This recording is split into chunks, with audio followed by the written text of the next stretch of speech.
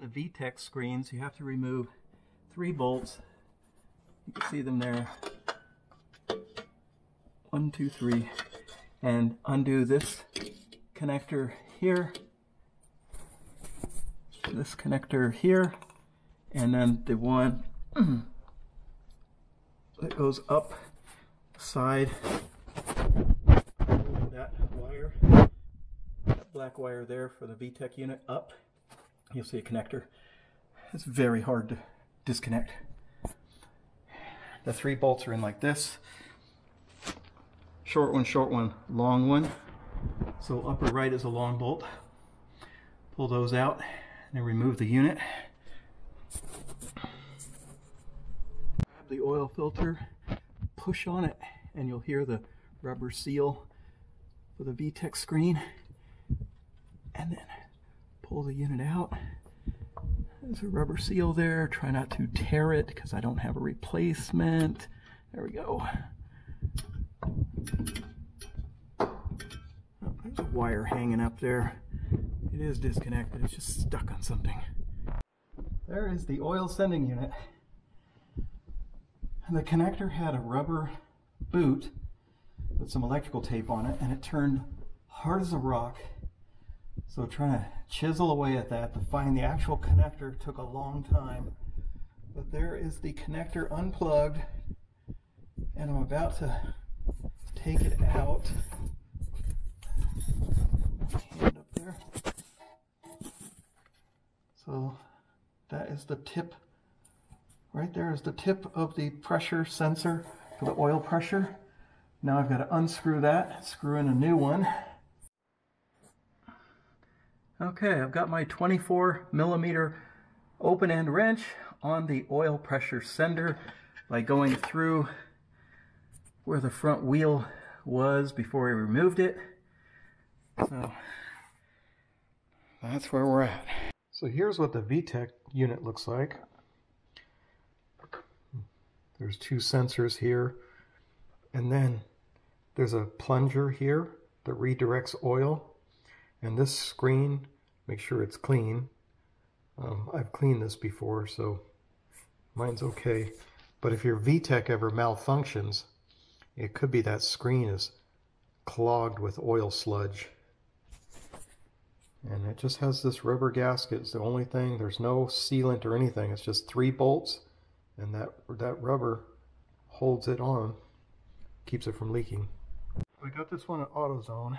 It's a Duralast PS 100, pressure switch 100.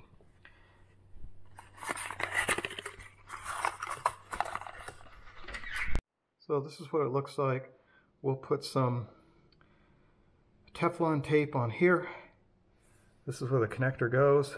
Just pushes on. Old oil pressure switch. Here's the new oil pressure switch. Slightly larger. The important thing is if the threads match, that's the important thing. The connector should go on there just fine.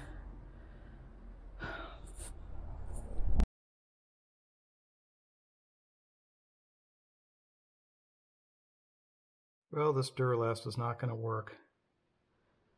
After I threaded it in, found out that the OEM tip is a tiny bit fatter than the Duralast. So when you go to push the connector on, try and push it on here, and it just wobbles around, falls off. It doesn't even fit. Put it on this one, a tight fit, and it actually snaps in that little narrow spot. It just goes click, and it stays there until you forcefully pull it off. This is not a good replacement. I'm going to wait till the dealer opens. I ended up returning the part to AutoZone because this is too skinny on the AutoZone part. So when I put the connector on it, it doesn't even snap on there. It just falls right off. So I went to Acura. They said they had the part. I got there and they didn't have the part, so they sent me over to Honda down the street, and of course it's the same part, Honda Acura. 37240-PT0014. This is Tech as opposed to the old one, which is Denso, but they're identical. So I'm going to put that in. I'll just put a little Teflon tape on here, thread it in, and see if the connector fits on. The thing I like about the genuine part as opposed to an AutoZone or O'Reilly's part is that the tip here, it's not threaded all the way to the end like the Duralast part was. So this fits in the hole and then just starts threading. It's so much easier to put in. I struggled getting that Duralast one to go in to catch the first thread. What a pain. Anyway, this is a whole lot better design. And you can see right on here, it says Tech, T-E-C. This one had a D on it, the Denso D. Check the connector and it snaps on there very tight, which is good. Now I'm going to take my 24mm box and tighten that thing up. I've got Teflon tape on the threads.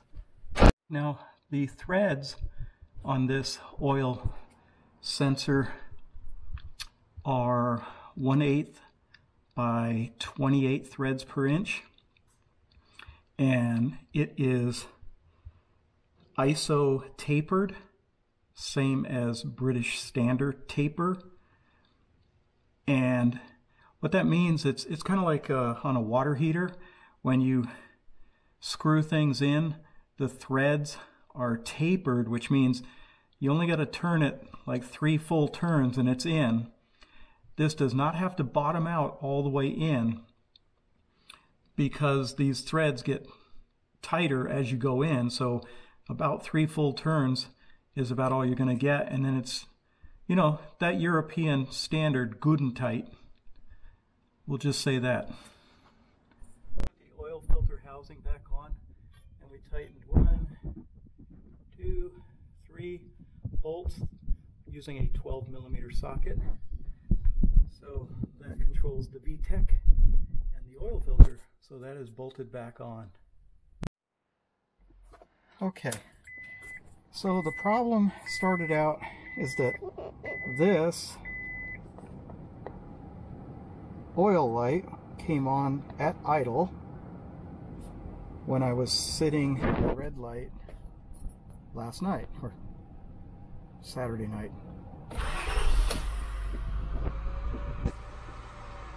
So now, yes, I need gas. And no, I don't have my seatbelt on. And yes, the brake is on because I'm parked. See, I'm in park. So we are at idle, and the oil light has not come on. So I think the problem is solved. I think it was a bad oil pressure sensor. I found nothing in the pan for the oil pickup line. The screen was clean. There's no sludge, so now the oil pan has a fresh gasket made from a tube, and we have no oil light. Let's see if the idle slows down.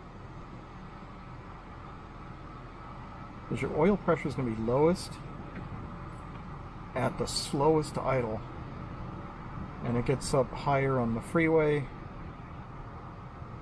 When you rev it, oil pressure would go up.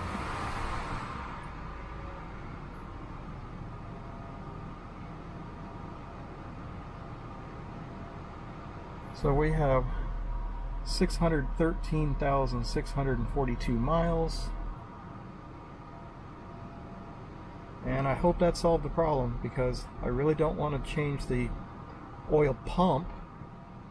That's where the oil filter was bolted up to, that piece we took off.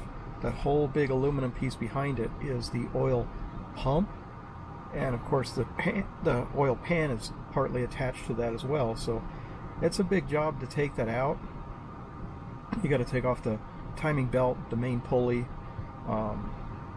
It's a big job. This is original oil pump since 2000. It's never been taken off, so I think it's pretty reliable. Oil pressure sensors have a little spring in them, and when your pressure is low, then it makes contact and completes the circuit to ground.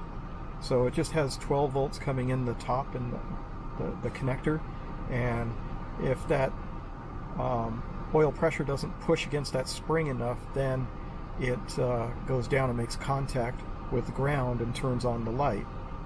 But it doesn't look like it's going to do it, so I think we are safe. I am so glad.